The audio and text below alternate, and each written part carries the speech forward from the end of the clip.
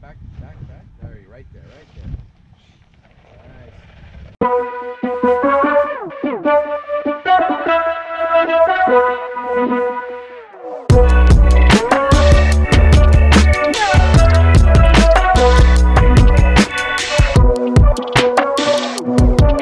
Hey everybody, Shwazy here and Mrs. Shwazy as well. Everyone. In today's video, we are heading down to Moab to do the Bronco Off-Roadeo. We've got our coffee, we got some monsters down here as well. We're ready for the road. If you guys don't know what this is, when you purchase or order a Ford Bronco, Ford gives you the opportunity to head down to Moab to participate in this off-road event where you sit behind the wheel of like this super souped up Bronco and take it on some trails so you guys can kind of get used to driving the vehicle.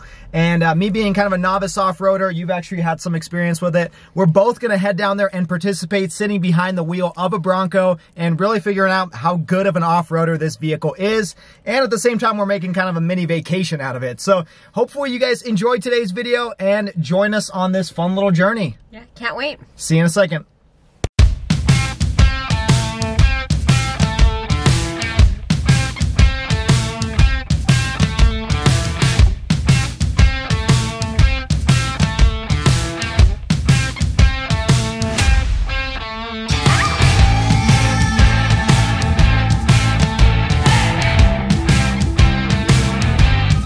Okay, we just arrived here in Moab and we're about to grab a bite to eat and then we'll probably hit a trail or do some hiking or something and getting ready for tomorrow's event.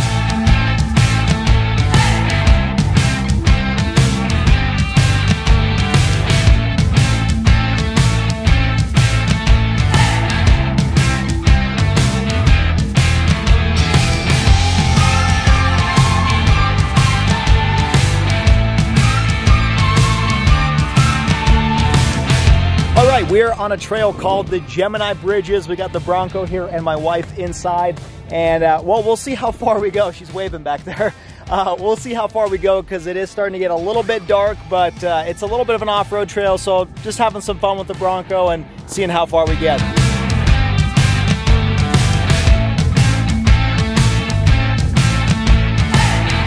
All right, we have a debate, but this is obviously a pooping dinosaur, is it not? I mean, look at that.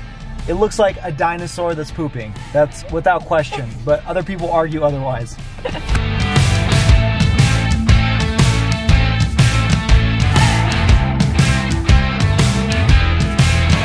Nice job.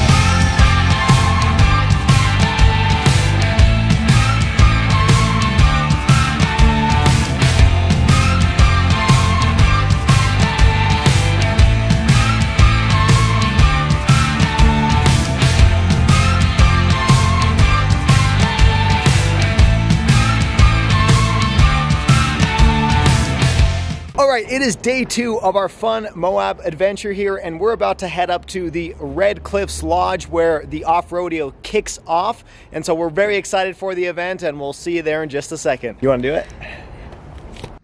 Okay, and we've arrived. We are at the off-roadeo. As you can tell, it's behind us, and we're about to hit the road in a fun Bronco.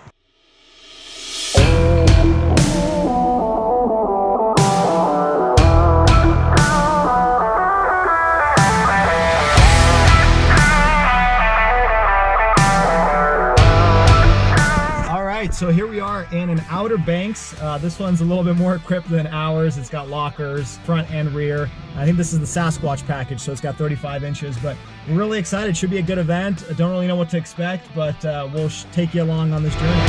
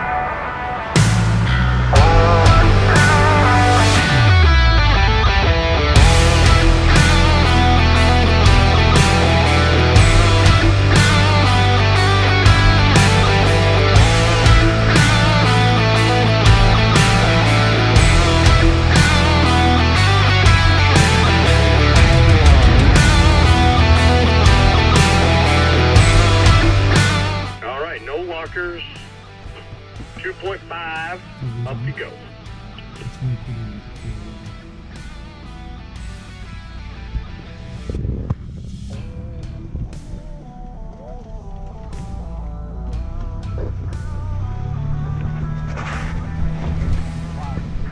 That's crazy. With no lockers too? Jeez. A little bit more that way. There you go. Keep that for a minute. Keep that. Keep that. Right there. Now come straight down. Towards me. Right there. A little bit more. Right there. That's your line right there. Just nice and slow.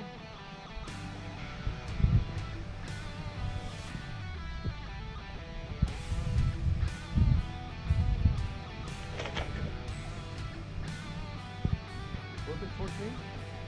There you go. Nice. Now back. There you right there. Right there.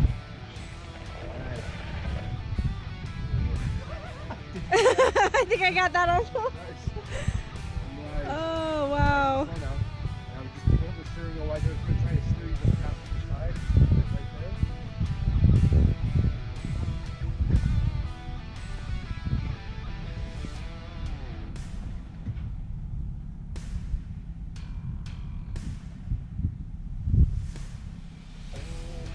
Oh my gosh.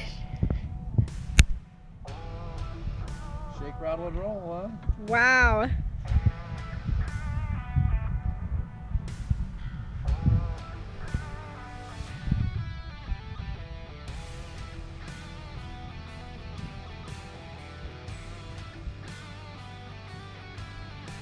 That's crazy. Very cool, yes.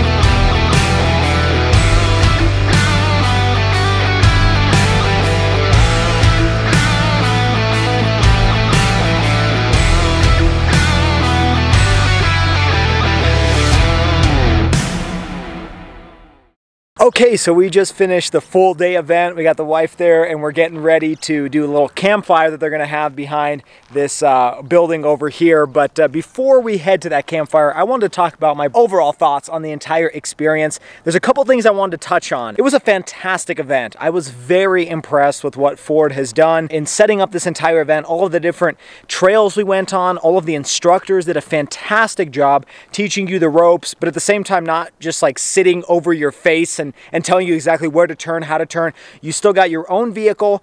Me and my wife shared a car, and then the other group did as well. And then the instructor would kind of bounce around and help you out as needed, but he didn't intervene like sometimes other instructors do. But a couple things I wanted to point out, which I've written down to make sure I discuss them in today's video. First, we did do that river crossing, which you guys saw probably near the end of the video. That was a little bit scary because you never know how much water there actually is when you're driving through a river, but I'm glad there were other people there and the instructor was there. I want to touch base on that because not every single trail you go on, if you sign up for this off-roadeo, is going to take you to that river crossing. It really depends on how many people are in your group, what time of year. So keep that in mind, that the trails you saw in today's video aren't guaranteed that that's what you're going to see when you go to the Moab off-roadeo. It's just one of many, but no matter which one you take, the instructors shift the cars to a certain trail that has less people and makes it a little bit better of an experience, so you're not just backed up waiting for other cars to go. So keep that in mind. That's very interesting information for you guys to know because I wasn't sure about that when I went to the off-roadeo. I thought everybody does the same route. Now, the second thing I want to touch on is the car that we were driving. It was an Outer Banks with the Sasquatch package, and so it had the 35-inch, it had the rear and front lockers. It did not have the sway bar disconnect. One of the vehicles in our group did, and they used that a couple times, but we didn't have it, so obviously we didn't use it. And I gotta be honest, we didn't really use the rear or front lockers much either. We used them probably a total of 2, maybe even 3 times just to kind of play around with them, but pretty much all of the trails we were on, we were able to do without engaging the lockers. And I don't know if the video really caught it because sometimes it looks a little bit less scary on video than it does in real life, but some of those trails were very, very big and very scary. And so having no locker going up a giant hill with slick rock was pretty impressive. And both me and my wife are so impressed with how amazing this vehicle's handle, even without having the lockers. So if you happen to order one without one, or you drive one without a locker, you really don't need it unless you're in really extreme circumstances where it just kind of helps you make it easier crawling up some rock. Another thing to point out is the fact that these were all base, non-modified Broncos. So, I mean, obviously they're modified from the factory with the Sasquatch package, but one of the vehicles in our group didn't even have a Sasquatch package. It was, I believe, a Badlands without a Sasquatch, and it was handling all of those trails right in front of us, leading the pack, doing just fine. So you don't even need the Sasquatch package to be able to accomplish all of the trails we did today. But the only thing they changed was they just aired down the tires from about 40 to 42 PSI, I think, on the base Broncos, down to 34 PSI. So all of the vehicles were running a little bit deflated tires, but really nothing too extreme, nothing like 20 PSI.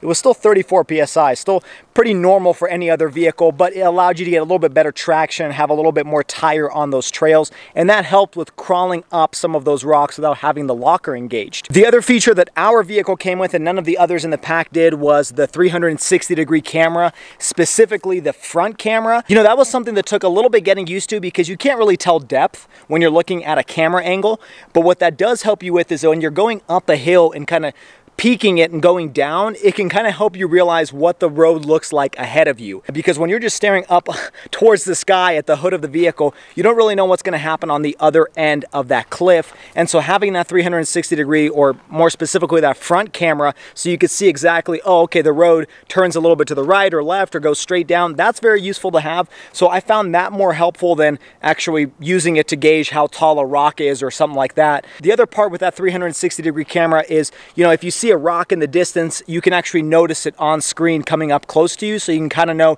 whether you accelerate or brake a certain way. And so that's a really useful feature if your vehicle does come with it. Something else I want to point out is the fact that these vehicles down here, as you can see on camera, they have been doing this trail for about a year, and they've got about 5,000 or so miles on them.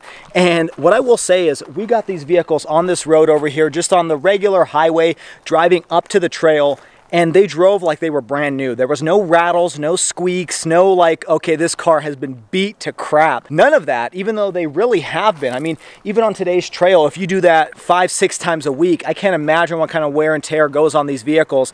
And they really are solid built cars. And the evidence of that is that you do not creak when you're driving down the road, even though they've been beaten up for the last year. The tires are also, from what the instructor told me, all original. They haven't replaced them yet, and they still went up those trails just fine. They were a little beaten up, but the fact that they were able to grip the way they were was really just testament to those Goodyear tires. They really did a fantastic job with this vehicle, from the tires all the way to the structural design, that it's able to last the wear and tear that it has over the last year. So to sum it up, if you can't tell, I would highly recommend, if you have put a reservation down on an order or you're already driving a Bronco, still come down here to the Moab Off-Roadeo and check it out, because you will not be disappointed. Yes, the trails are a little bit challenging, but at the same time, if you're a novice, pretty much like me, or an expert, you're still going to have a lot of fun, because there's a lot of different ways to take the trails to make them a little bit more or less complicated. We tried to go for the more complicated route, and it went very well. I mean, we didn't flip over any vehicles and had such a blast doing it. And the instructors are super informative and helpful as well to guide you through the process, so you don't have to worry about falling off a cliff. But I hope you guys enjoyed today's video as much as we did. We had an absolute blast, and we wish we could come again. We're actually considering putting another reservation in just to come back to this event. Not even for the car, but just for this event. Let me know if you guys have any questions down in the comments below. If this is your first time checking out the channel, my name is Armand, this is Shwazy, and I do car videos every single week and take you along this journey, but this is just one of many different types of videos.